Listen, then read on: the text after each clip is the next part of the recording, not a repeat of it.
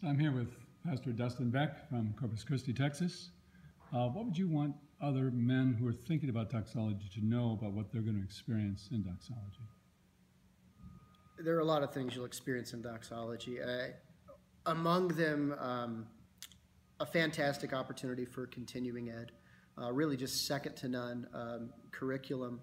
The teachings that you're going to learn here are those things that maybe we didn't spend as much time thinking about while we were in seminary.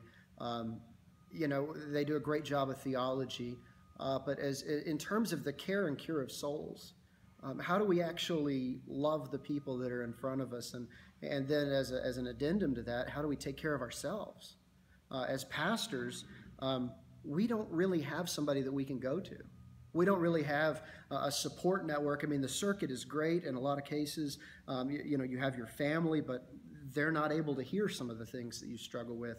And doxology is all about a conversation.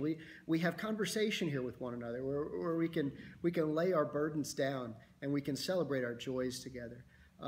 You know, I was very early in my time in the ministry when I first went through doxology 3 years ago, and I didn't know how close to burning out I was. Doxology showed me some of the pastoral pitfalls, some of the places where if you're not carefully guarding your own soul, you can fall off. And so I'm appreciative that doxology exists. It's been a great blessing to me to meet people from around the country, other pastors, their families, and to get to celebrate the joys, the true joys of ministry.